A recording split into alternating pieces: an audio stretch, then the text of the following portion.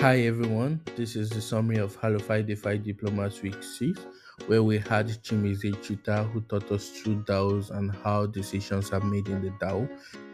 Chimezie Chuta is the multisig lead at Africa DAO, and we're also joined by Anna Stone, who is the co-founder at Good Dollar. It was an amazing session totally. Anna explained to us the importance of community in DAOs. Also, in the past few years, DAOs have been gaining popularity in the crypto world, and it is a fun way of experimenting communities.